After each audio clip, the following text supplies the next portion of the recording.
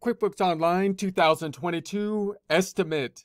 Get ready because it's go time with QuickBooks Online 2022. Online in our browser, searching for QuickBooks Online Test Drive, going into the test drive, selecting the United States version. We're going to be pretending we're not a robot by clicking this little box, and if we click that little box enough, possibly, just possibly, we'll turn into a real boy.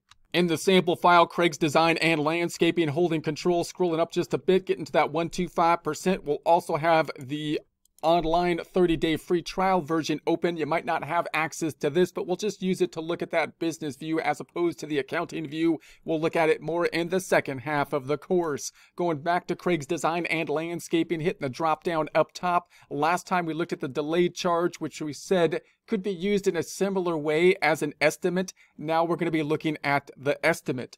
Now, normally when you think of an estimate, you're usually thinking about a longer term job cost type of system where you might have a system where an estimate has to be put in place up front, possibly even bidding for a particular job or estimating how much that job will cost. And then you're going to be possibly using that estimate in order to populate the invoice. But you can also just think of the estimate as a shorter term type of thing as well. For example, if you're going to be having a sale that's happening in the future and someone calls in and wants to basically estimate what the price will be and possibly come in at a future time to make the purchase, then you don't really want to do it in an invoice perhaps because you don't want to actually record the invoice. You might want to put it into an estimate and say, okay, this is what it looks like. I'm going to put together these items, lining up these items. I can apply out the sales tax at that point in time and see what the estimate will be. I can save the estimate so that when you come in at a later point in time, we can use that estimate as a building point to then create the invoice from. So let's go into the estimate. If we go into the estimate, it's another report that is not going to actually have a transaction recorded on the financial statement. It's going to be an internal report, no impact on the financial statements. We're trying to make an estimate about some kind of sale that's going to be happening into the future. So let's be creating our customer one again. Customer, that's not a custom, customer number one. We're going to add that customer. So I'm going to say add the customer. Notice here we have the status of the estimate. So if we go into that, we have it pending, accepted, closed, or rejected. These are kind of like the default statuses. I'm not going to get too much into the job cost system, but generally if it's going to be pending, basically if you were to have a job, it hasn't yet been accepted. Then if they accept the estimate, then you'd say, okay, it's accepted. And then once the job is complete, you would close the job. If the job is rejected, then the estimate is not something that's going to be used going forward, and you can mark it off then as rejected. The rest of it's going to look a lot like an invoice here because we're basically making an estimate of something we're going to be charging in the future. So I'm going to tab through here. I'm going to make this as of the 1st. Let's make it as of the 1st again. And then we're going to go down here, and then of course we can add the items to the estimate. Now you could have a fairly simple estimate, but you might have like a more complex estimate as well. So if you're trying to figure out how much something would cost and you're putting together different line items on it, that's when of course the invoice and the billing gets a little bit more complex, and you could have quite extensive estimates and invoices. And that's when it would be nice to be able to put the estimate together, of course. So we might have multiple items here. Let's be picking up a couple items. So we'll just say concrete. We're going to say that's going to be 50. And then I'll add another item here. And we're going to say, let's say hours. And then let's say we've got, this is 100. And let's say we've got quantity of them, 20. And then let's pick up another item and say that we've got lighting that's going to be involved. Let's say we've got 15 of those at 75. And then we've got another item, which is going to be a pump here. And we're going to say that's going to be, we need 10 of those. And that's going to be 150. Now notice that the items are driving whether they're going to be taxable or not. That's because when we set up the items, we told it which accounts we want it to be affected in terms of the income account, and whether it's going to be taxable or not to help us to calculate the sales tax on down below. So you can get a quite complex type of estimate that would be put in place here.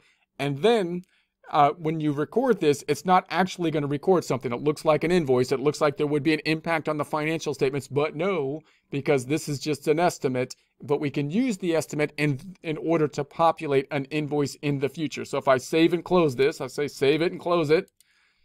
We're going to say that's where we're at right now to the customer. We could send that out. Do you agree with that or not?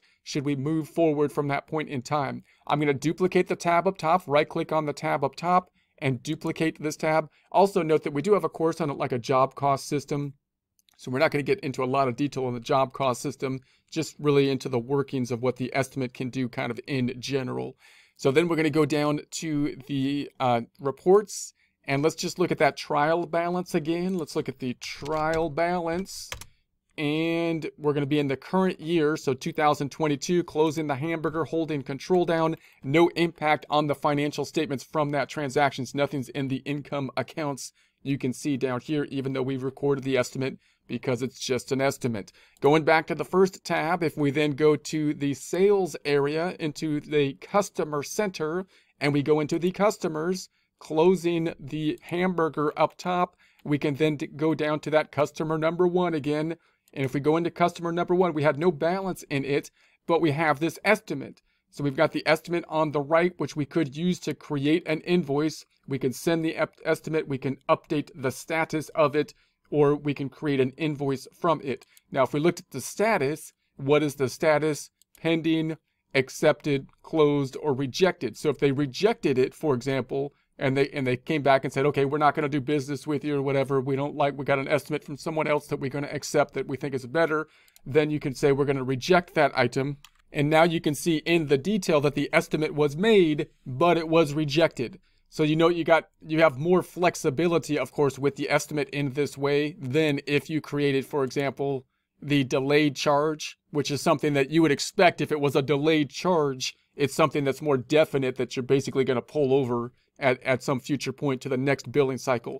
That's why I would typically think the delayed charge would be used for something that if you have a standard cycle of billing, that you're going to be adding, the delayed charge to the standard cycle of billing that's pretty solid in nature. The estimate you could have some more flexibility with and say, hey, look, I'm putting the estimate together. We'll have it in the system. You can save it or reject it at some future point. And if you reject it, we'll just mark it off as rejected, and we'll see that it was there and that it has been adjusted. We could then create another estimate, of course, at that point in time, and then adjust the estimate, and we can see kind of the changes that we have made along the way to those estimates. So I'm going to update the status, and I'm going to bring it back to, let's say it's an accepted estimate, and say okay. So now I once again can create an invoice from the estimate at this point in time. You can also create the invoice by going up top and just adding an invoice. So we're going to say, let's make another invoice here. And we're going to say this is going to be for customer one. And this invoice will then pull in this item on the right-hand side saying, hey, there's an estimate. I'm paraphrasing. Hey, there's an estimate out there that you have created. Do you want to make this invoice from the estimate? And we could say, yes, add that information, add in the information in. And then I'm going to make this on the 2nd just to make it a different date. And so now we have basically the same kind of form, but now we pulled in the estimate to the invoice. Obviously, if we make the invoice now, we'll have the transaction be recorded at this point in time. So I can then say save it, save it, and close. My voice is going again. Don't go, voice. I need you. Voice, please. I'll be nice. So then if we go down, you're all I got, voice. Okay. So if we go down, we got the sales item down here. So now we've got the sales of the product item here because the invoice has now been recorded. The invoice was populated from the estimate 150 on the sales item. Going back to the report, we've got the cost of goods sold that was recorded down here, and so on from the inventory items from the estimate. So the estimate can be a great tool to basically kind of work out what the invoice is going to be beforehand, whether you're in a job cost system or in any kind of situation where somebody's basically saying, you have a complex set of things that you're going to be purchasing, even in what we're going to do later, selling guitars or something like that, or renting something. You can say, okay, we'll put together the estimate, we'll put together all the stuff on it instead of doing it in an invoice, and we'll save that estimate, and we could use it then to populate the invoice. And if you reject the estimate and you don't want to make the purchase, that's fine. We have a track record of what we put together for you, and I can go back into my sales data, and we can then see, the requests that have been made and the estimates that have been put together in the past. So it's a really nice tracking tool, but remember that the estimates are being tracked in like the sales area. They're not actually being used to populate the financial statements.